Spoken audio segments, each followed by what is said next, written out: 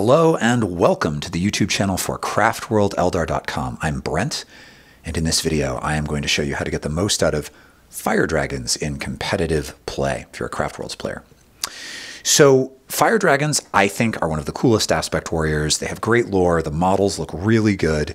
Even though they're older models, I think they've aged well, better than a lot of stuff in the game. And in theory, they should be one of the most powerful infantry units available to Eldar, right? Every single model in the unit has this powerful fusion gun, which is this anti-tank, anti-monster weapon. It's actually got a better profile than the Bright Lance, and so they should be amazing. They were in 8th edition and early 9th edition, they were not amazing. They were just too expensive and too fragile. Everything is different now because in early 2021, there was an FAQ that made it possible to fire and fade into a transport. So fire dragons now can do this. And you might be thinking to yourself, Brent, why do I need a video showing me how to fire and fade? I can do that, right? It's actually, so doing this effectively is actually more complex than it initially sounds. And if you're a fan of my website and my blog, you may already have read my article about how to use fire dragons in this way. And if you are feeling grumpy, I understand. But I am going to mention some tips on how to do this in the video and some additional complexities that I don't go into in that article. So there will be some new content here for you. And when I published that article, I think back in February, I got a bunch of emails from people saying, can you do videos? I was actually already working on the YouTube channel. And so I put this on the list of things that I planned to make a video about, but a few people specifically said, you know, it's one thing to read it, but it would be easier if you could just show me what it is you mean. So that's what we're going to do. What you need to do this is a wave serpent and 10 fire dragons. And you might be thinking, 10, really? That's a lot. There are variants for this, right? So you can run this with fewer fire dragons. You can run it with 8. It potentially will work just as well. And you can also run 7 with 5 Dire Avengers. You can run 6 in a Falcon. And later in the video, I will talk about those variant builds. But for now, let's talk 10 Fire Dragons. This is my favorite one of these builds. I don't know if it's the most optimal, but it is the one that I prefer because with 10 dragons, you can really count on what I'm about to show you working effectively to eliminate a hard target. And this is just, I guess, maybe an eccentricity of how I personally play, but I have extremely low tolerance for gambling on my unit elimination units. So any unit that is in my army specifically for target elimination, I'm very conservative about the math. I want to be able to count on them eliminating what it is I intend for them to eliminate, even if I roll poorly. And so I like the big squad of dragons. Again, I don't know whether it's totally optimal, but this is the one I'm going to show you first. So Wave Serpent, 10 dragons. The Wave Serpent, I would advise you running the most basic Serpent. So throw a couple of shuriken cannons on there. I think shuriken cannons are the best for a Serpent because if it is advancing, right, you can still fire with them. And frankly, Wave Serpents, for the most part, you need to be focused on positioning them with reference to what's inside of them, not with an eye towards using their heavy weapons on anything in particular. And because they tend to get shot up a bit, they may end up firing on a declining profile even when they do have a target. And so I don't think that they're good chassis for expensive heavy weapons like Bright Lances and Star Cannons and AMLs. I think you're better off putting those on other tanks. So basic loadout. 10 fire dragons. You also need a Farseer somewhere on the board. And what we're going to start with is the following imaginary scenario. So its deployment. I have positioned my Wave Serpent behind a line of sight blocking piece of terrain. I have this Imperial Ruin here. And ideally, you need to be behind a line of sight blocking piece of terrain that is also breachable. And I think the reason for this is probably already obvious. You want your dragons to be able to move through that piece of terrain, but you want the transport to be completely out of line of sight of the enemy guns on turn 1. And I want to position the Wave Serpent such that it is within, ideally, 18 inches of an objective, a midfield objective, Sometimes you won't be able to do this. You can still kind of make this trick work at like 24 inches, but 23 or 22 is better, but we're hoping for 18. And what you're trying to do is predict where your opponent's hard targets will be. So against a list that you know is going to rush the midfield, having this sort of proximity to objectives is the way forward. Against some opponents, you won't be able to do this trick on turn 1. You'll have to set it up on turn 1 and do it on turn 2, maybe even turn 3. But we're going to imagine doing it on turn 1. And the reason that we know it's going to work on turn 1 against this particular opponent is this particular opponent is playing AdMech, and I am imagining an AdMech opponent that's running a couple of these drill transports. These things, if you haven't played against these things, they're horrible. They're horrible to face. They're toughness 8. They have a ton of wounds, 3-up save, and they have like 6 melta weapons on them, and they hit super hard in melee. So they're super tough. They hold I think 10 infantry. It might even be more than that. 10 infantry, and they have a shooting profile equivalent to like 3 of our Warwalkers if they also had crazy melee. And they're only a little bit more expensive than a Wave Serpent. So they're really good. And they've got a pregame move at the moment, so they can rush the midfield. Now, if you're watching this video even a few days after I put it up, the drill is not going to have the pregame move anymore. AdMech their new codex is coming. I happen to know that they're losing the pregame move, but they still can deep strike for free. So they're still going to be in the midfield, probably early, and probably being used for objective control. So this is an ideal target for this. And so I have deployed such that my Serpent is out of line of sight next to breachable terrain. And you want to be very careful when you deploy the Serpent to make sure that it is not in the footprint of the building, because if it is in the footprint of the building, suddenly your opponent can see through that obscuring piece of terrain to target the Serpent, and we don't want that. So be careful. Probably none of you would make that mistake, but I'm saying it anyway. Keep in mind that you can also, if you're worried about a savvy opponent, seeing where you put your Wave Serpent, you want to put your Wave Serpent down last and deploy, or late if it's full Fire Dragons. But if you're worried about a savvy opponent, like seeing where you put it and then repositioning appropriately, keep in mind you can always move it with Phantasm.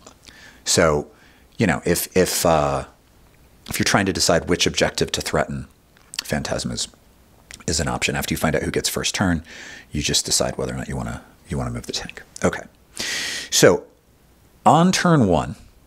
Either in this game that I'm playing, this imaginary game, either I've gotten turn 1, but my opponent made a pre-game move onto this objective, which this can currently do, but not for much longer, or my opponent had first turn, and this is the bottom of round 1, and now I'm taking my turn, and the first thing I'm going to do is have my 10 Fire Dragons jump out of this Wave Serpent within 3 inches of the Serpent, and into the breachable terrain. Now, if this were a tournament, I would carefully measure to make sure I got exactly the 3 inches, and I'm not going to do that right now, partially because I don't want to take the time, and partially because I'm trying really hard not to shake the camera. Some of you have complained about that in video comments on other videos, which I totally get.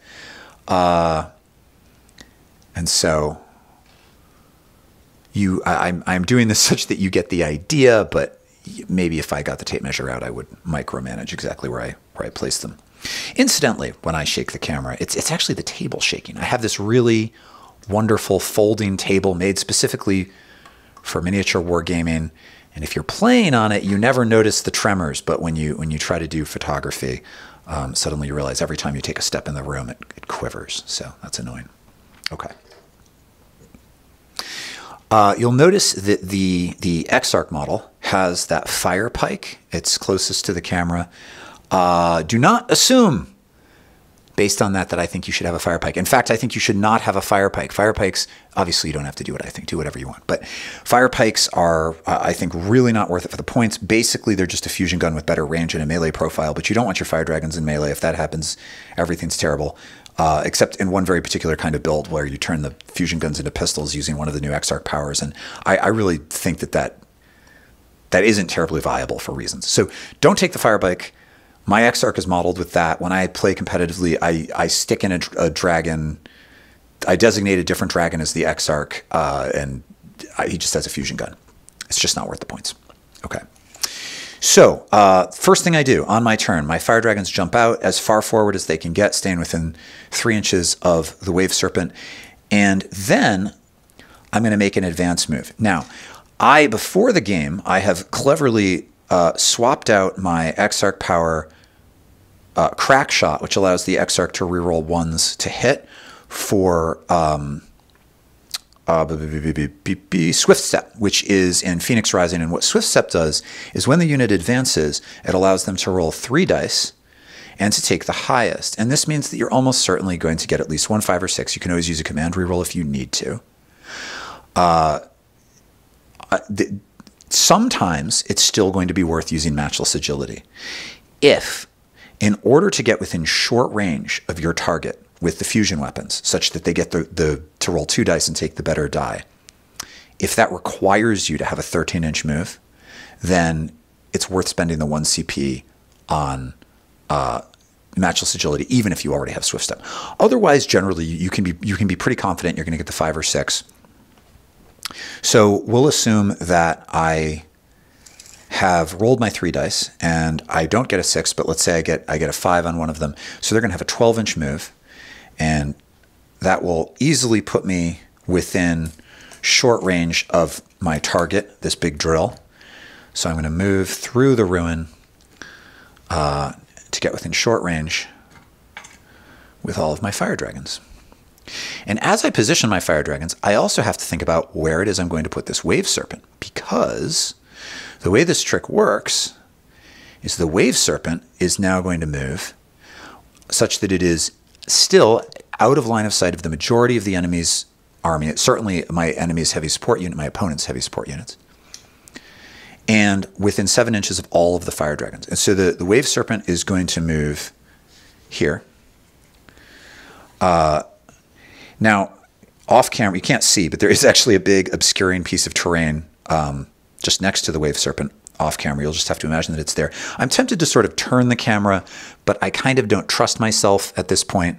I've had some issues in the other videos. Do I want to risk it? Nah. So what we're looking at is a bunch of fire dragons within short range of this drill, and all of them close enough to the wave serpent to, after they fire, to fire and fade back into the transport, which is out of line of sight of the majority of my opponent's units. You'll see there are actually a couple of Cataphrone destroyers in this building, so it'll take a little bit of fire, but it'll be fine. Before my shooting phase, I'm going to cast Guide on the fire dragons with a Farseer. This is not a big ask, because the Farseer Guide has a 24-inch range. We're in our midfield, so you really don't have to take risks with the Farseer to get it close enough to do this. And theoretically, you should be able to do this without Guide, but I want to be absolutely sure that this is going to work. And it's just such a bummer, right? You've got 10 dice, you roll the 10 dice, it's a competitive game, and you just really whiff. You just roll a statistically unlikely number of 1s and 2s. That's horrible. So we're going to use Guide just to be absolutely sure that this, well, I guess you can never be absolutely sure, but to be absolutely sure that this is overwhelmingly probable. So if I'm rolling 10 dice and hitting on 3s, we're going to assume that I hit with 7 of them. But then Guide will allow me to reroll 3 of them. And statistically, I should then hit 2 more times. That'll give me 9 hits. Now, these weapons are strength 8. The drill is toughness 8. So let's assume that it goes against me a little bit, and I wound 4 out of 9 times. But fire dragons have an ability called Assured Destruction, such that they can reroll 1s to wound against monsters and vehicles. So it's probably a safe bet that I can get to 5. Either I get a slightly better than average dice roll initially, or just average dice roll, or one of those, I get one of those rerolls and I get to 5, right? That's what I'm really looking for, is 5. At this point, I'm rolling 5d6 twice and taking the highest for each individual die. So I have to do them individually. That is going to be more than enough damage to just completely obliterate this target. And then my fire dragons are going to fire and fade back into the wave serpent. Now, I would advise you, for the purposes of the video, I have kept everything sort of close together. The wave serpent is pretty close to that objective, so you can see what's going on. In general, I think you do not want to try to hold an objective with the Wave Serpent full of fire dragons. In fact, I think it's a terrible idea. And the reason that it's a terrible idea is that you then make your opponent's decision-making process enormously easy. If you want to control that objective, grab it with something else. If you grab the objective with the Wave Serpent full of fire dragons, if it's an objective, probably to do that, you have to move within the firing solution of your opponent's heavy weapons, at which point they can light up the Wave Serpent pretty easily, and it will not survive. The other issue is you are, at that point, your opponent, even if they have to sacrifice position to get a bead on the Wave Serpent and expose other units in their army, it's obviously worth doing because it's a 5 to 10 point swing in terms of primary objective points, and they're eliminating one of the most dangerous units in your army. So suddenly it's a no-brainer. And a lot of competitive 40K is about making your opponent make hard choices. So don't give your opponent easy choices. Move the Wave Serpent out of line of sight. Take the objective with something else. If your opponent has very mobile units in her army, in many cases, you'll be able to do this and just guarantee that the fire dragons are going to survive to fight again. If, however, your opponent has some very mobile, like maybe you're playing Drukhari, and they can just zoom across the board with their Ravagers and light up the Wave Serpent with a bunch of Dark Lances, even in this situation, the fire dragons are going to earn their keep. And the reason for that is you can make the Wave Serpent extra durable by putting lightning fast reflexes on it, and to make it -1 to hit. And you've got the Serpent Shield, so all incoming damage is -1 to the damage. And so it's pretty resource intensive to destroy the Wave Serpent. If you know that that's coming, you might even cast Fortune on it, right?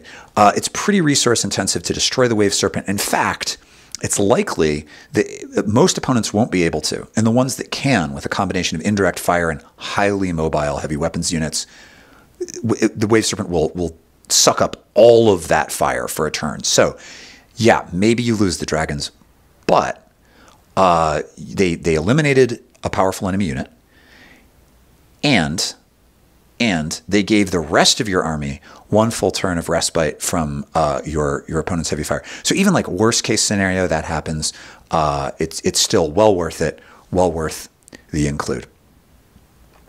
Okay, other reasons that this is good. If on turn, there are certain builds. So one advantage to this is the high pressure heavy weapons in the midfield, right? So heavy target elimination in the midfield. That's one reason this is good. Such that it's safe for your fire dragons, you can do it again. The other reason that this is really good is it gives you a super efficient counter to enemy blitz units, which are usually flyers. So there's certain army lists that include 1 to 2 flyers who on turn 1 will rocket into your deployment zone, drop some mortal wound causing bombs on units, and then maybe light up some infantry with some heavy bolters or I don't know, whatever Drukhari have on their void bombers. I can't remember.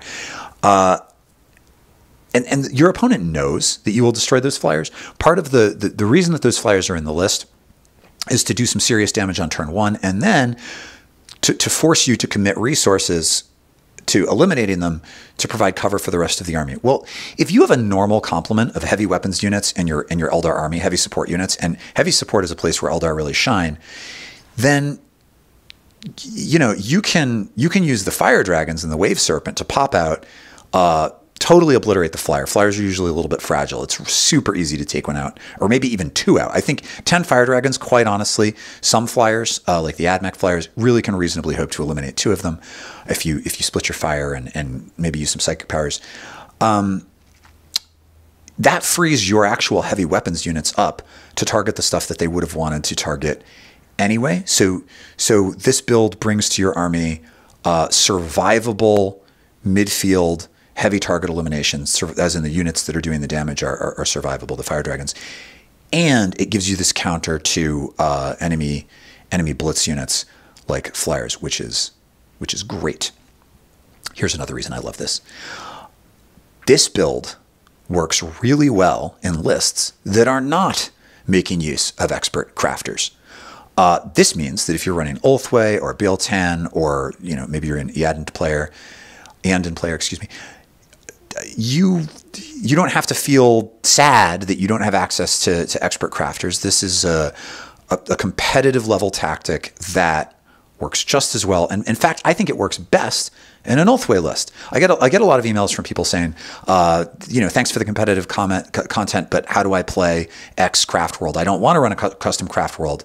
I want to run whatever it is my army is painted as. And I admire that and respect that. And yes, I think that's great. So this is something that you can use to make those other Craftworlds, the traditional Craftworlds, more competitive. And the reason that I say that Ulthwé this works particularly well is that most Ulthwé lists are running Eldred. And Eldred has 3 casts in addition to Smite.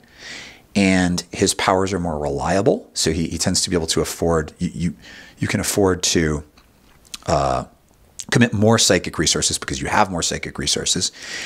And the damage multipliers that the psychic resources provide shine when you have large units. Now, when you're running an expert crafters list, that list is likely to be what's called an MSU list, a minimum sized unit lists. So you want minimum sized units of Dark Reapers or singleton Warwalkers with a couple of Bright Lances where if they're rerolling 1 hit and 1 wound, they're probably hitting and wounding with everything.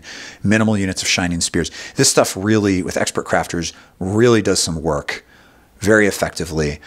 But if we go back to how Eldar were played before the Phoenix Rising supplement, because they largely rely on, in other types of builds, damage multipliers from stratagems and psychic powers, larger units were preferable. And this Fire Dragon build is kind of a throwback to that. And so if you have Eldred in your army, he can cast Guide on them. Maybe he can even also cast Doom on a particularly terrifying target. And he still has a psychic power left to cast somewhere else. Also, you get that 6-up invuln on your Wave Serpent. You don't have to pay for Spirit Stones. It's even a little bit more durable. So this is a great option if you're not running expert crafters. So I think this build has a lot of potential.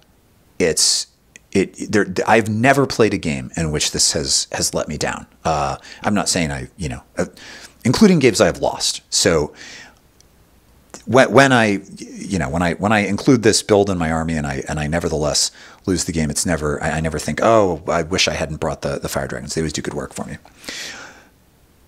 Here are some reasons not to do this. There's really only one reason not to do this. The big issue with the Fire Dragon combo is that it's pretty expensive.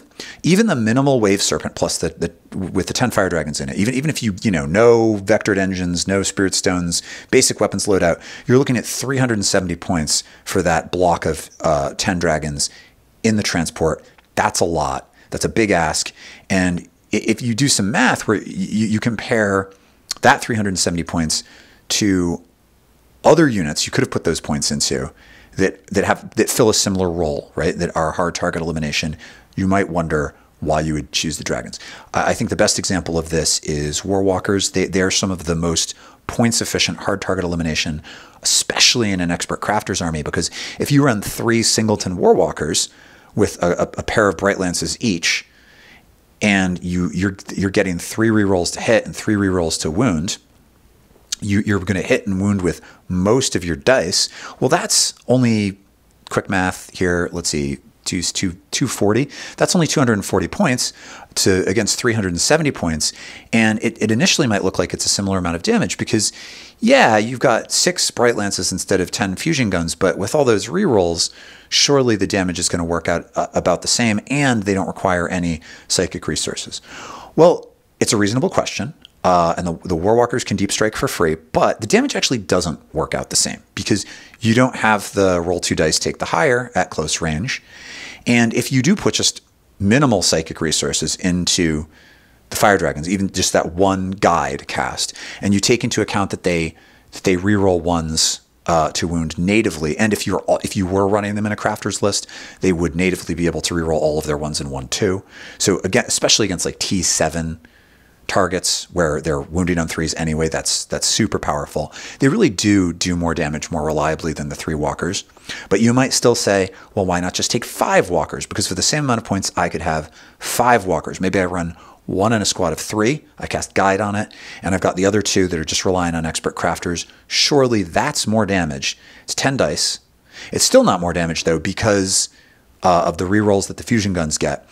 And even though the Warwalkers can deep strike for free and they can hit targets at longer range and you can spread out their fire, which is great, the dragons have an advantage that the walkers don't, and that is that it's easier to keep them alive, right? If I fire and fade into the Wave Serpent and it's out of line of sight, I'm much more likely to continue to have that asset for multiple turns than if, say, I've got the 3 singleton Warwalkers deep striking in. I can fire and fade one of them, but the other ones, my opponent, a savvy opponent, is likely to prioritize getting rid of those. They're not terribly resource intensive to eliminate unless you get really lucky on that 5-up invuln. And so, maybe 1 or 2 of them stick around to keep blasting things, but they're essentially, if you think of them as a single asset compared to this single asset, they have a declining profile. As the individual walkers die, this one doesn't. That doesn't mean that this is better than the walkers.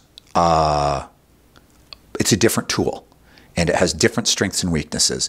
And here's the other advantage to this: you can run a Wave Serpent filled with fire dragons in a battalion that is already making use of all of its heavy support slots. So maybe you have those 3 Warwalkers in an expert crafters list, or maybe it's Ulfway and you've got I don't know, a unit of 3 Warwalkers and some other heavy weapons units. We're not jostling for those precious. The Eldar heavy support units are some of the best units available to our army. Those slots can be quite precious. And here we've got a unit that does similar work but doesn't jostle for those slots. So that's yet another advantage to the Fire Dragons build. I'm not saying that this belongs in all competitive lists. I'm certainly not saying that a list that doesn't do this is somehow suboptimal. It's not true. It's one possible competitive tool available to us that is going to be stronger or less so depending on what else you're running in your army and how you play it and what's in your meta and how it fits your playstyle. But I do think in the vast majority of metas, the vast majority of players can get good use out of this, really enjoy doing it, see instant results on the table. It's a little bit finicky with the positioning of the units, but you don't have to be some sort of 40K expert to make this work effectively for you against a wide variety of opponents. I think you can have some fun with it and really get some good results. Now, at the beginning of the video, I said that I would talk about 2 alternative builds for this, and I'm going to do that now. And the first one, and they both involve running fewer fire dragons, right? So one of the disadvantages to this is it's pretty expensive. And you might say to yourself, well, do I really need 10? Maybe if I think 8 will probably usually do the same work. And I think that's right. 8 will usually do the same work. Maybe if you need to find some more points in your list, you eliminate 2 of the fire dragons and you're being less mathematically conservative, but in general, it's going to work for you. And maybe it is in fact more optimal. It probably is. I have a hang up about this. I like to run 10. If, however, you take the unit down to 7, now you have an additional tactical option. And that is to put 5 Dire Avengers in the Wave Serpent, because a Wave Serpent can accommodate 12. So if I stick 7 Fire Dragons in, I can still fit 5 Dire Avengers. Now I have 2 additional tools available to me. One is an objective control tool, and the other is an infantry elimination tool. This can work particularly well when you eliminate a transport, right? And a bunch of infantry pop out of the transport. This drill would probably have 10 in it, but I'm going to put 5 down because better illustrates the point I'm making. If I eliminate a transport and a bunch of infantry pop out of the transport, well, if my Dire Avengers also leapt out of the Wave Serpent and I successfully blew up the transport with the Fire Dragons, my opponent is still controlling the objective, and there's probably not enough small arms fire plus shuriken cannons on the Wave Serpent to eliminate even a 5-man squad reliably. But with 5 Dire Avengers, especially if the Exarch has 2 shuriken catapults, especially if he has Shredder, the Exarch power, so he's got 4 shots at -3 AP. Now, yeah, you can reliably eliminate a 5-man infantry unit for sure. Well, nothing's for sure in 40K, but it's extremely likely. It would be very bad dice indeed. And your Dire Avengers can continue to stand on the objective while your Fire Dragons jump into the tank, which is out of line of sight. And yeah, maybe your opponent kills the Avengers, but then your opponent is assigning resources to prevent you from controlling that objective, so those resources aren't assigned elsewhere. Or maybe your opponent can't quite, you can position them so they survive and they score for you, and that's great. Sometimes this will be great. The other advantage is to this sort of build is you just leave the Dire Avengers in the transport, and you use them for late game objective control. When the board is a little bit safer, there are fewer resources in your opponent's quiver to contest objectives, and they can more safely jump onto something and score. And that's the way, when I do this, that's the way I usually do it. I will say that the reason that I personally don't enjoy this one as much is 7 Fire Dragons is exactly the point at which you are merely probably going to destroy the thing. And you can no longer count on it. And if you have other heavy weapons fire that you can assign, like if the Fire Dragons don't quite do it, then I'll use this Warwalker. And if that doesn't quite do it, I have 1 star cannon on this Viper jet. Sure, if you have all that other stuff in your army, maybe you just do that. But I've already established that I have a special horror of this kind of thing not working. So 7 is riskier. It might be more optimal, but it is riskier. The last build, the Falcon build. Okay. Your other option is to just stick 6 Fire Dragons and a Falcon, and to give maybe you give the Falcon a Bright Lance, because a Falcon with the Pulse Cannon and the Bright Lance and 6 Fire Dragons in it hits almost as hard as 10 Fire Dragons, and it's significantly cheaper because the Falcon is cheaper than the Wave Serpent, and we've eliminated 4 of the Fire Dragons, and Fire Dragons are not cheap. So we've just saved ourselves, or yourself as the person planning the list, you just saved yourself a significant number of points. The thing that I don't love, and I think in 1,000 point play, this is great. The thing that I do not love about this in 2,000 point play is I think in order to make it work, oftentimes you have to give up the very advantage that, to my mind, makes this worthwhile, and that is the survivability of the Fire Dragons. And the reason is this.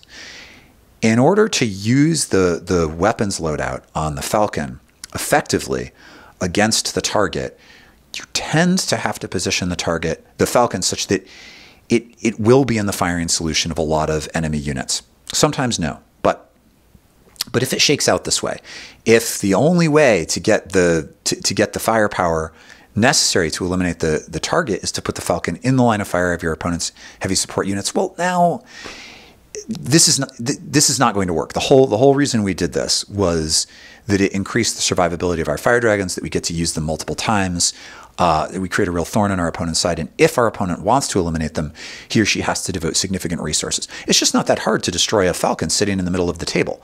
It really isn't. Even if you say, but Brent, for the same points as the Wave Serpent, I can give the Falcon both vectored engines and Spirit Stones. And I say to you, but imaginary listener, the math still doesn't work. The Falcon will get destroyed. Everything in it will die. It won't even be that resource intensive for your opponent. You don't have the Serpent Shield reducing all incoming damage. So I don't love the Falcon build. I occasionally do it, especially in smaller point value play. It's fun. And I say this as someone who likes Falcons and thinks they're good. I just think for this particular build, unless you've got maybe you have crazy target saturation in the field, like there are Wraith Lords everywhere and other stuff that your opponent might want to shoot. Even still, a savvy opponent's always going to shoot the Falcon, because a Falcon with 6 Fire Dragons in it is going to be more dangerous than virtually any other single unit you could have. But it's something to consider. You might want to do it. I personally like the 10 Fire Dragons, even though it's quite possible that the 7 and 5 build is more optimal. So there you go. Those are the variant builds available to you. Choose something that fits your play style. I would definitely give this a try, though, especially if you have some Fire Dragons sitting in some dusty box marked models I used to like, but now they stink. Fire Dragons don't stink anymore. Yay, 2021 9th edition FAQs, and this is a way to get competitive play out of them, and I think you'll have a lot of fun with it if you give it a try. Okay, so that brings us to the end. Next time I will do that video that I have been promising, part 2 of Craftworlds list construction. In the meantime, try this trick out in your competitive lists. Also, if you have not already liked this video and commented below, if you did like this video, please consider doing so. It increases traffic and motivates me to make new content. Thanks, everybody. I wish you a wonderful night or evening or morning or whatever it is where you are, and I will see you next time. Oh, and if you've not already been over to craftworldeldar.com to see some other cool Eldari content, you might check it out. Thanks.